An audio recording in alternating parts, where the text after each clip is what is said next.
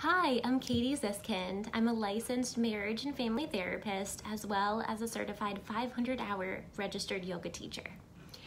I would love to be a resource to your community, children, adolescents, and teenagers who are struggling with relationships, feeling frustrated and angry, and may have even had a trauma history. I love doing play therapy with kids, integrating music-inspired therapy as a language for healing. I love helping adolescents who self-harm and may have some negative coping skills. Hi, Allison. Such as maybe some body image issues, drugs and alcohol, maybe even just your adolescents hanging out with the wrong crowd or kind of playing on the edge, testing some boundaries, and you're needing some assistance. Hi, Carolyn. I also love empowering young adults who are going through a first breakup or are really struggling with kind of figuring out relationships. Like maybe you're a young adult that wants to date, but you're feeling some fear and some shame and don't really know how to get started. And I love a special niche for yoga therapy is our athletes, pro athletes, highly athletic individuals, Spartan runners, CrossFitters, personal trainers, as well as pro athletes, varsity, pro, who've been injured. So an injury not only affects your physical body, but it also affects your mind. Hi, Ken. So when you've been injured, you can't do what you used to do, and what you used to do, you loved being so athletic. The mind is affected, so you get loads of anxiety, a host of depression, a sense of loss, a grief. You know, it really is a grieving process. If you recently broke an arm and you're so used to working out or doing yoga, that loss is such a huge thing. So I would love to help you through that personal transformation of self-discovery. So I wanted to do a quick video today. Hi, Ken. Thanks for jumping in. It's so great to have you. I actually walked by your synagogue the other day in Colchester, and I was like, oh, Ken, I know where he works now.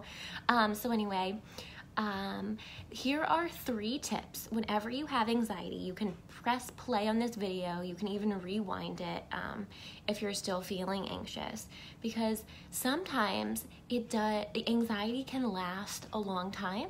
Other times anxiety might just be 5 or 10 minutes. When you have anxiety, it's really important to remember that it's something that will pass. It's going to feel really intense, but if you can remember, it will pass. You might say to yourself, this too shall pass. This feeling is just a feeling. It will pass on, just like the weather overhead. So if you think about anxiety just like the weather, just like yesterday it was pouring rain, and now it's really sunny. So your anxiety will pass, but the only way for it to pass is if you remember that it will, because when we identify with anxiety, we become anxiety itself. Our entire self is taken over, almost like anxiety becomes like a little parasite, and then we truly believe that we are entirely anxiety. But the truth is that only a part of you is anxious, because you really have these incredible inner reserves. You have the wisdom, you have the courage, intelligence, and knowledge to get through this situation. You've been through many challenges before and successfully have overcome all of them. Since you're watching this video, you've definitely overcome them. So here are 3 tips. The first tip when you have anxiety, tip number 1, is to sing. Lengthening your exhale will scientifically lower anxiety. When you have anxiety, you're breathing with the upper chest. So you're going, you're not actually stimulating your vagal nerve or calming your nervous system. In order to change anxiety, you have to change how you're breathing. The first step, very easy, is to sing out. So for instance, you could put on your favorite song. If that is too complicated when you're having a panic attack, sing E-I-E-I-O, like Old MacDonald had a farm, E-I-E-I-O. And by singing out, you actually, you have to lengthen your exhale. It just happens naturally. So step 1, if you have anxiety, is to sing. Immediately just start singing. Who cares if you're making up a song? And even if you're singing anxiety, like you're just singing, step 1. Step 2 is to help yourself feel safe. Step 2, help yourself feel safe. So this could be getting into a cozy place. So when we have anxiety, we feel like overwhelmed. You might have body changes, sweaty palms, dry eyes, dry mouth, grinding your teeth, picking your hangnails, biting your nails. All of these things come from anxiety.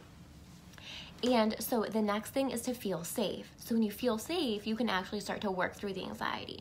That might mean putting on some fuzzy pajamas, putting on some fuzzy socks. If you're at work, one thing that really helps me when I was at my old job, not my private practice, is taking off my shoes.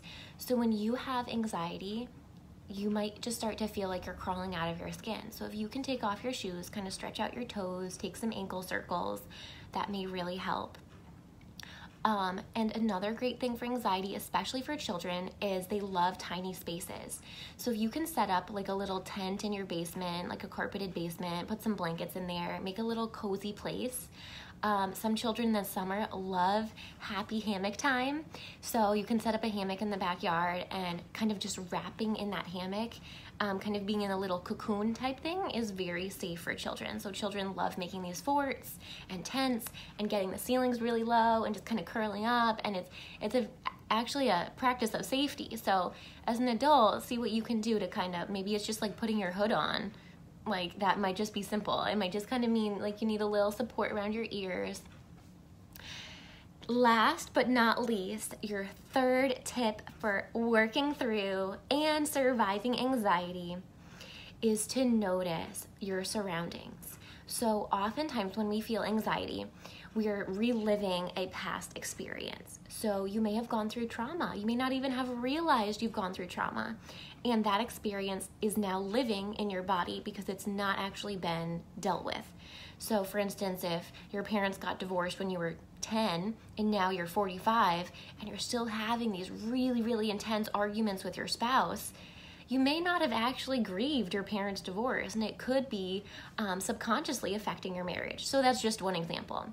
But things that we go through are held in our bodies. So notice where you are, because oftentimes your mind will take you back to an experience when you were very small, when you were a child and feeling unsafe and feeling like you had to protect yourself. So we get into this very vicious mode. And when you're in that mode in a panic attack, it's really important to start listing things around you. So name 5 colors that you see. So for instance, in this room, I see my goldfish, so orange, yellow Play-Doh, a pink chair, a red pillow, a blue purse, a pink lavender and rice large pillow. So start noticing the things around you. 5 colors and 2 smells. This one actually challenges your brain a lot because smells will help to balance your mood if they're very relaxing. Hi Justine, how are you? Thanks for jumping in. So when you have anxiety, this last tip is 5 colors around you in the room and 2 smells. And the smells actually help to rewire your brain. So if you're sitting in your kitchen, just list smells. It could be unpleasant or pleasant, but you're gonna list 5 colors and 2 smells. So for instance, sitting in my office, I smell my lavender pillow, and I also smell the shampoo and conditioner I used. So just bringing your mind to the present moment. So I hope this video was helpful. Just to recap, tip number 1 when you have anxiety, sing out loud. By lengthening your exhale, you will instantly reduce anxiety. Oh, thanks, Justine. I appreciate your positive comments. That is so great. She says, thanks for doing these awesome videos. I so appreciate you watching. Tip number 2 for anxiety. Remember that sometimes, when we have anxiety, it's not always just the present moment, but it's really important to practice self-care and to really soothe yourself, because anxiety can feel so powerful and so overwhelming, and I totally understand if you're struggling. I would love to be a resource for you in your community. And I just am so grateful that you're here enjoying this video. So I love working with adolescents, children, teenagers, and young adults. And if you know anyone that's struggling, please connect them to my services. It would be so hard to know that they're out there still struggling when I'm offering these things. So feel free to call for your free 15-minute phone consultation. 860-451-9364. And you're also welcome to text. That's my business line. I just have a couple spots left in my schedule, so I would love to help you. They will go fast. And if you're looking for more free videos, free self-help videos, and informational literature about parenting, raising adolescents and teenagers, and self-help tips, visit wisdomwithinct.com. That's wisdomwithinct.com. Thank you so much, and I hope you have a wonderful day.